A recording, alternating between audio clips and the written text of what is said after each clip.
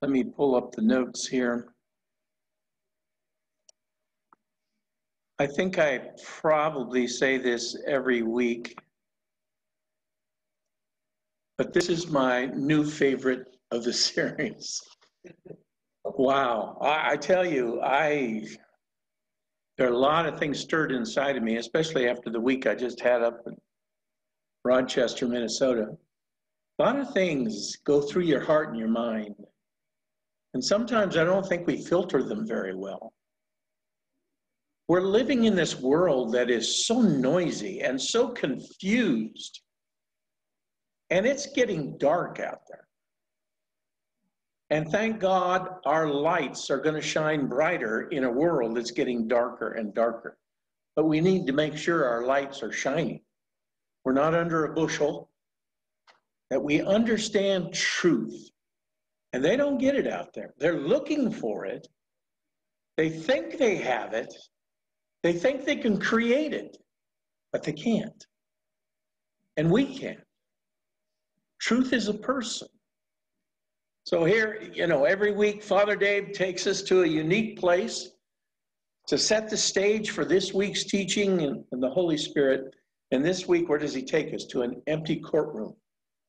A place where most of us, unless we're lawyers, are a little bit uncomfortable. A lot of legal stuff happens in places like that. And they're trying to get to the truth. The whole truth, right? And nothing but the truth. Here is the opening passage, and I love where he started. Here's the scripture. Nevertheless, I tell you the truth. And this is Jesus talking to his disciples. And they're about to reject what he's going to say. And what did he say? Nevertheless, I tell you the truth. It is to your advantage that I go away. How many know if you were one of the disciples that day, you'd be shaking your head too? 3.5 years, Jesus, we heard you. When you whispered in the night, we knew your voice. We watched you do miracles, raise people from the dead. We learned how to pray. We saw you love people that were unlovely.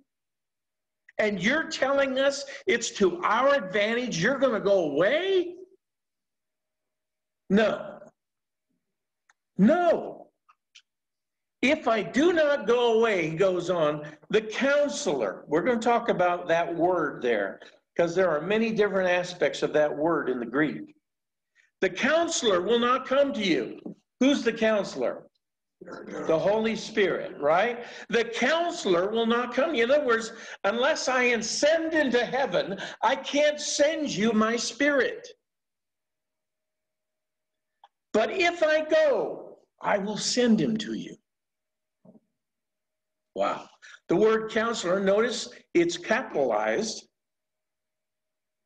The Greek word is paraclete. How many have heard that word? Yeah. Paraclete. In the passage Father Dave read, the word, should be word, is advocate. From the Dewey Reams Bible, actually uses that word, Greek word paraclete. But there's much more to it. I love the Amplified Bible. It's one of the things I still read from the Protestant world. It's not perfect, but it expands Greek words into many different aspects of English words. That I love about it.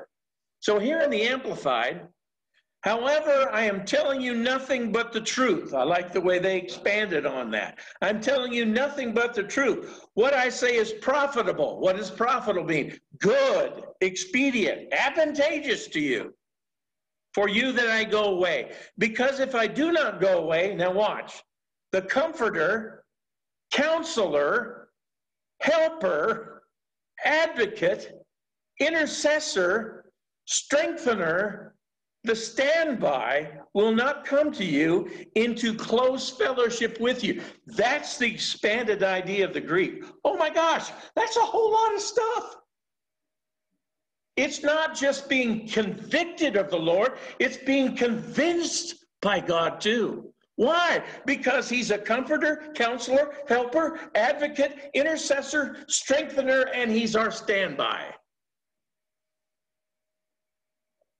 into close fellowship. It says he will come, he cannot come to you. But the Amplified Bible says he cannot come to you and be in close fellowship with you. But if I go away, I will send him to you. Why? To be in close fellowship with you. That is powerful. Powerful. Obviously, Jesus, as both God and man, listen to this, because sometimes we don't think about this. Jesus could not be everywhere at the same time.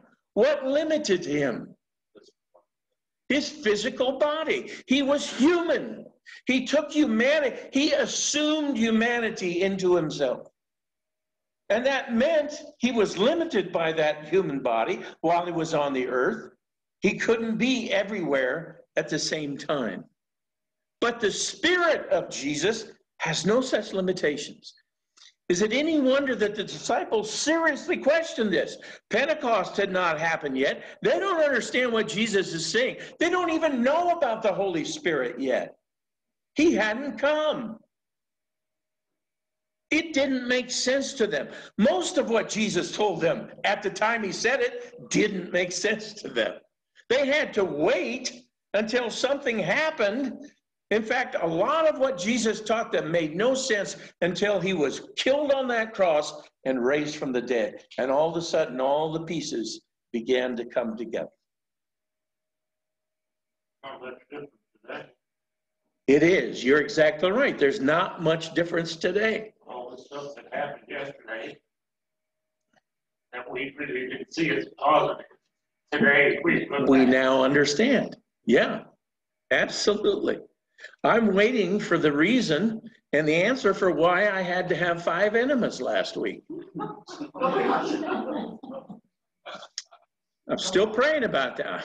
It's a long story. I'm not going to get into it. This video will be heavily edited. Most of what Jesus told them at the time didn't make sense. The only possible way that that happens, for Jesus, his Spirit to be everywhere, is for the Spirit to come on the day of Pentecost and begin to indwell in all the sons and daughters of God. Then Jesus is everywhere. And potentially, he can come into the heart of anyone who is willing to let him in and be the Savior of their lives. But if I go away, I will send him to you to be in close fellowship with you. Liz's story was amazing, wasn't it? Waking up one morning at the Catholic Youth Ministers Conference and the Holy Spirit making it truly clear to her she needed to get on a plane and go home now. Now. How many have had that experience? Several. Wow. She obeyed the direction of the Spirit without knowing why. Getting the last seat available on that flight. And then to have a Catholic man sitting to her right, what? Praying the rosary, because he overheard what she said. She's sobbing. Sobbing. And he immediately began to pray. Now, how many of us really understand God did that? He had it all under control. Now, she doesn't tell us what the final result was, but I'm assuming, because she didn't tell us a bad result, that everything came out fine. Spirit of truth. Wow. And when he comes, he will convince the world. That's the word convince. Other translations say convict. But the Greek word actually means both. Here's the Amplified Bible again. He will convict and convince the world and bring demonstration to. He'll not only convict you of your sin, he will convince you that you've sinned, and he will even demonstrate it to you. And when he gets done, you only have one word. Duh. Right? See, the devil comes and convicts, but what does he do right after he convicts? He condemns. No, no, no. God doesn't do that. God convicts, but he then convinces, and then he demonstrates what damage you've done, not only to the body of Christ, but to your own heart because of your sin. Wow. The Holy Spirit was convicting and convincing and demonstrating to Liz that she had to go home. He wasn't condemning her. She knew down deep she had to get home. And then getting the last seat on that flight and finally that man praying the rosary. Wow. Father Dave put it beautifully. The Holy Spirit convicts in order to convert. That's a great way to say that. The Holy Spirit convicts in order to convert. He wants to bring redemption, restoration, not condemnation. Condemnation comes from the devil alone. We don't have to live with any condemnation. But we need to be convicted and convinced of our sin so we can correct it. When the Spirit convicts us, he is leading us to Jesus. Because Jesus is the way, the truth, and the life. So when he convicts, the Holy Spirit convicts us of sin, he's then taking us immediately to Jesus. I love that. Not a condemnation, but a conversion. At this point in the video, Father Dave shows us a painting of the prodigal son. The perfect image. Look at this little chart I found out on the internet. Satan's accusations on the left, that guy's trying to hold up a lot of guilt. And what does Satan bring up to us? Our past sins, a lot of guilt, condemnation, all your failures, all your despair. It's like a video on a loop over and over and over. Do you know how many people are dragging around behind them the last 20 years and they won't let go? Wow. What's on the Holy Spirit conviction side? He's talking about your present sins. He's talking about the grace of God. He's talking about confession and forgiveness and deliverance. Big difference. Big, big difference. The perfect example was the prodigal son. He was convicted and convinced he had to go home, right? He knew if he didn't, he was going to die out there in his sins. He started for home, and you can tell by the words that he was rehearsing to plead with his father to take him back that the devil was hammering on him. Listen to what he said. You can see where the devil got to him. But when he came to himself, how many know, okay, there's conviction. He came to himself. He's feeding pigs, remember? And there wasn't an animal filthier than pigs to a Jewish man. I like ham. They weren't supposed to touch it.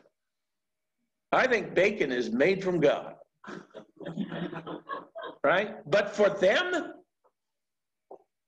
now, later on, that would become a clean animal to them because of the vision that St. Peter had.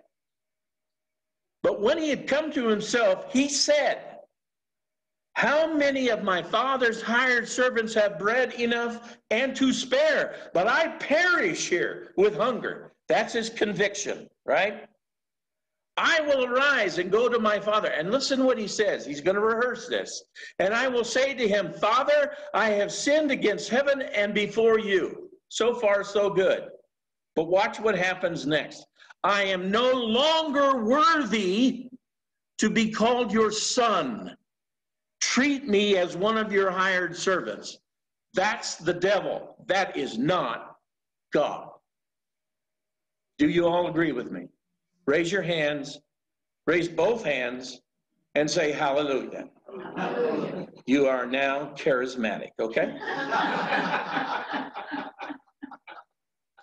The devil told him, you will be a slave for the rest of your life. You cannot be forgiven. Your father will not forgive you. That's a lie. It's a lie from hell. And he arose. Here we go. Now we're going to see what the father is really like. And he arose and came to his father. And while he was yet a long distance away, his father saw him, had compassion, and ran and embraced him and kissed him. Devil, take a hike. Your work is done here. And the grace of God took over. What's that? My father ever ran was when he ran to me. Amen. Amen. And he sees us along. See, the minute you turn away from your sin, he's right there. He followed you down that dead-end road, by the way. He never abandoned you. You know, a lot of people think, well, I've sinned. Jesus just checked out and went to the Ramada. No, he never left you. He never left you, and he's waiting for that turn.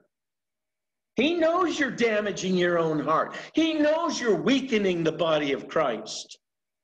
And he wants to see that turn and then convict and convince and to demonstrate so you don't do it again.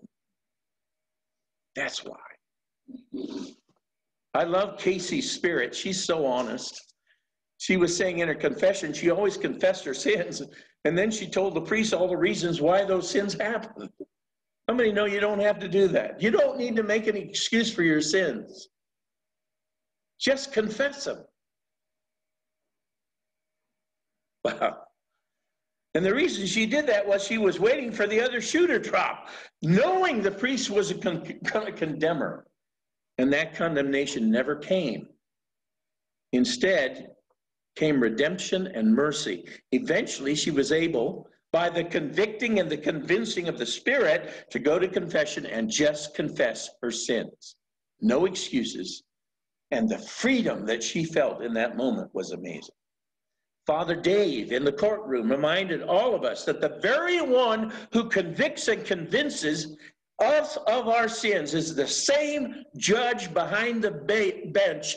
He is also our Savior and our Lord Jesus, who went to the cross to die for those sins that we are being convicted and convinced of. Boy, you ought to let that settle for a while. That's better than a Snickers bar right there. Wow. It is so important for all of us, each one of us this morning, to be convicted and convinced of our sins. Why? So we can confess our sins and then be restored to intimate fellowship with our Father. We need to know so we can go deeper in our faith and not get stuck out in that wilderness for days or months or even years. And it can happen that way. Father Dave tells us that some folks come to confession, and here's what they say: Father, forgive me for I have sinned, but I am only human. Stop.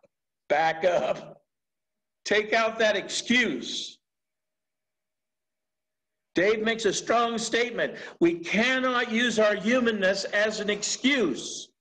It's not going to work.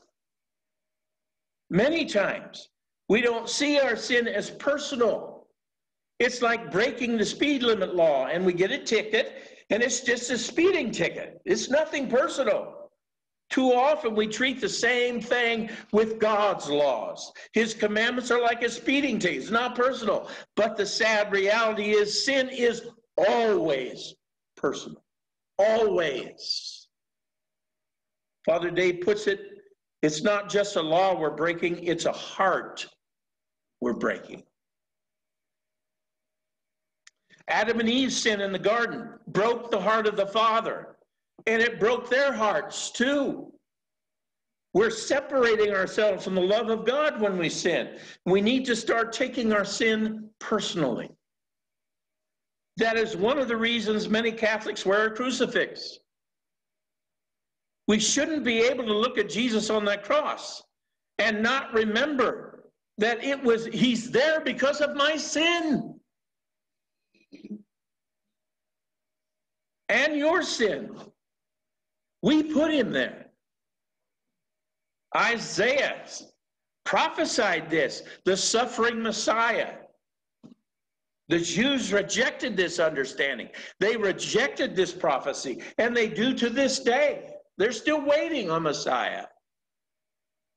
Surely he has borne our griefs and carried our sorrows, yet we esteem him stricken, struck down by God and afflicted. But he was wounded for our transgression. He was bruised for our iniquities.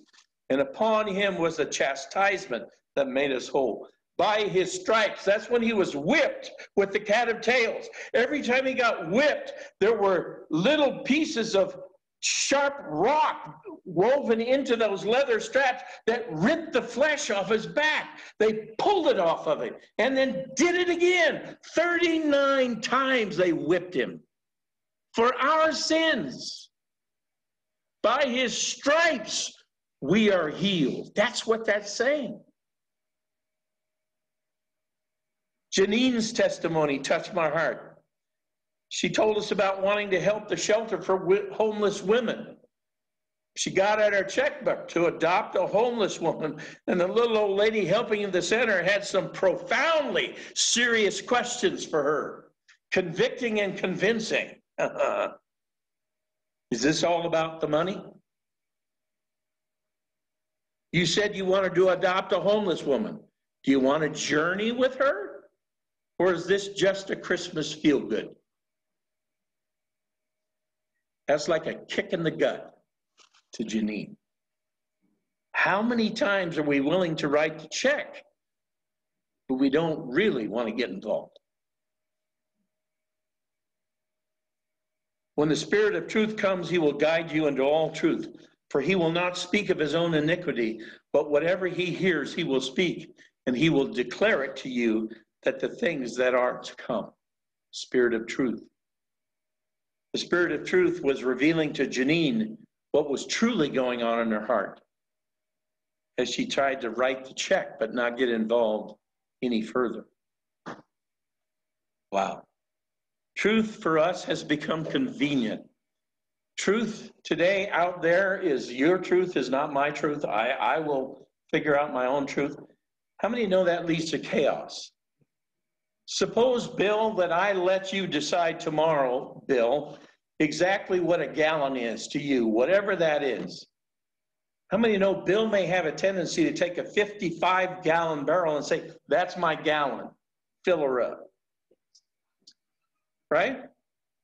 Or even bigger. I got a truck here, that's a 1-gallon truck, fill her up.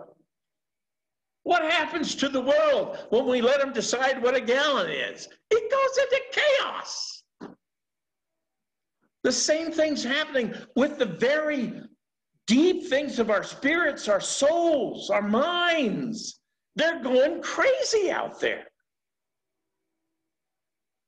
Objective truth seems to be for this world a thing of the past.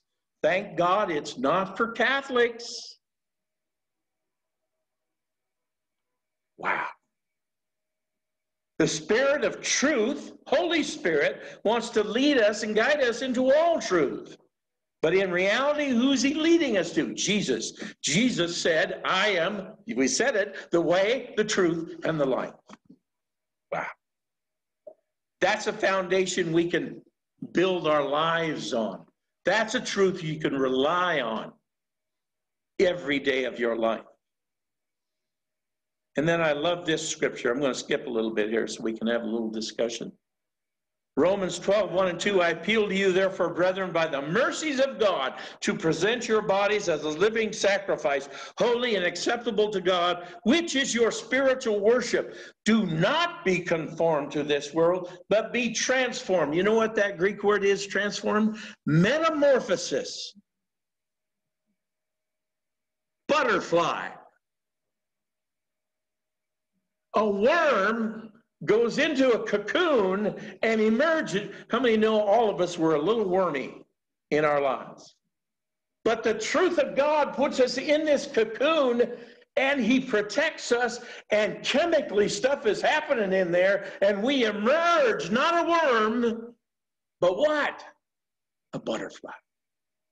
Wow. Praise God. We would pray the prayer of the Holy Spirit. In the name of the Father, and the Son, and the Holy Spirit. Come, Holy Spirit, fill the hearts of your faithful, and enkindle in us the fire of your love.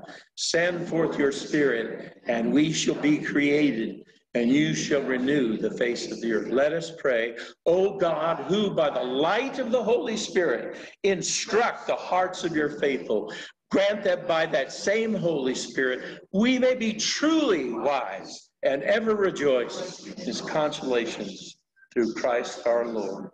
Amen. Praise God. Okay. Kind of what went on in your heart this morning.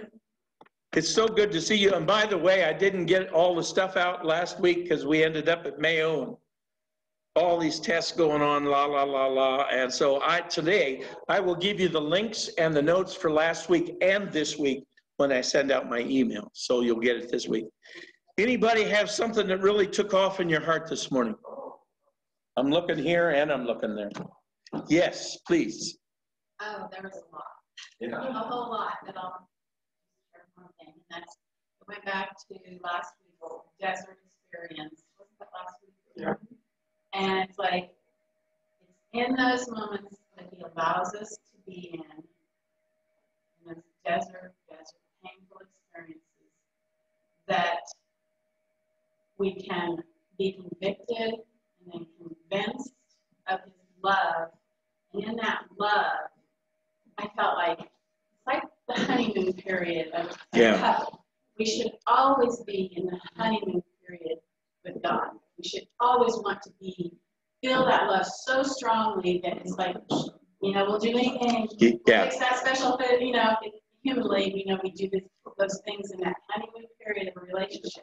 We should always have that going on in our relationship. So Kathy's saying, out there in the desert, when we feel isolated, we feel lonely, we feel hungry, all of those things are going on. Those are the moments where Jesus is trying to be then very real to us. He lets us experience that by, let's put it this way. A little child begins to learn a lot when they start to play peekaboo, right? In other words, there's a moment where a child needs to know that even though I can't see my mommy or daddy, peekaboo tells me they're still there. Well, guess what God does with us? He plays peekaboo. He gives us those moments. We can't see him, we can't feel him, but he wants us to know he's there. And that will deepen our faith. And I thought Kathy said it really well. We need to stay in that honeymoon part of God, like in a marriage. Too often that honeymoon gets over too quick, right? We need to have that passion that's still there. And even in those dry moments, to know that love is still there, and it's constant, it's strong, it's a foundation. Very good, very good. Anybody else? Steve. What got me most, I think, was the circle of reference confession. How many times do you confess the same thing over and over and over again, and it kind of wears down on you. You get this voice in your head saying, what's the matter? Yeah, Steve's saying it. Too often we find ourselves confessing the same thing over and over and over, and we think, first of all, God doesn't want to hear this again, and sometimes we probably think the priest wasn't hear this again, but guess what? If you flunk Anger 101 in God, guess what happens? You're not going to get past to the next grade. You're going to take it again. Until what? Anger no longer dominates your life. And you can apply that to anything else. Lust, money, love of money. Excuse me? Sloth. Yeah, that's a long story that... Brian Bird has developed over these past 16 years. Oh, that's another story. Anybody else on Zoom? Jerry, something's going through your head. I can see it. Jerry's saying, I don't want to hit this button, but I'm going to. I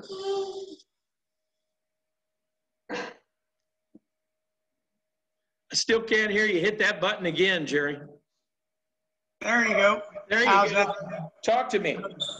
Yeah, I was just thinking that I do, and it sounds like a lot of other people do, just keep beating your head over the same thing. You ask for forgiveness, but then you ask again, and you ask again, like it didn't happen. So Yeah, I think we that's need to remember that. That's the other side of that word convict that we don't really understand, and that's convinced. We not only have to be convicted of our sin, somehow we got to be convinced of it so that we can change things, right? Yeah. I mean, if I take away anything from this morning, it really is convict, convince, and then he demonstrates to us what's going to help us get beyond that. If we don't do that, we're stuck. And believe me, God still loves you where you're at. But Katie, he loves you too much to leave you there, right? He wants us to grow in the Lord, to find a full maturity in God. There is a destiny in each of our lives. There's a reason you're on this earth, not just to breathe in and breathe out. We have a mission. We have to be about the business of doing that. Amen. Anybody else? Concha, what's on your heart this morning? I saw you say amen, but I thought you might want to say something else. Touch your button there so we can hear you.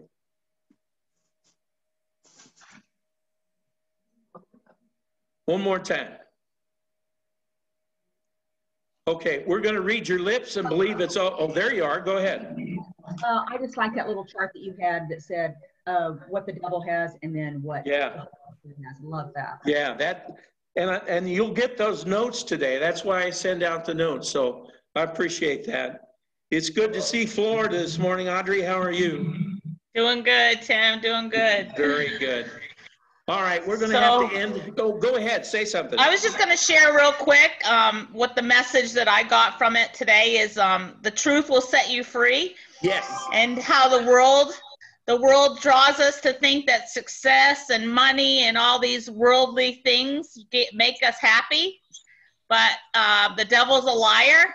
And it's only when we seek that truth in the Lord that sets us truly free. Absolutely. Beautiful. Great way to end the class. Thank you very much. All right, we're going to pray one more time in the name of the Father and the Son and the Holy Spirit. Holy Spirit, come to us and convict us and convince us and demonstrate to us our sin. And then, Lord God, lead us to Jesus so we can confess those sins and get beyond them. And we thank you for it, and we praise you for it. In the name of the Father, and the Son, and the Holy Spirit. Amen. Wave it, everybody. Love you guys. I'll see you next week. I'll get the notes for last week and this week and the links out to you sometime today.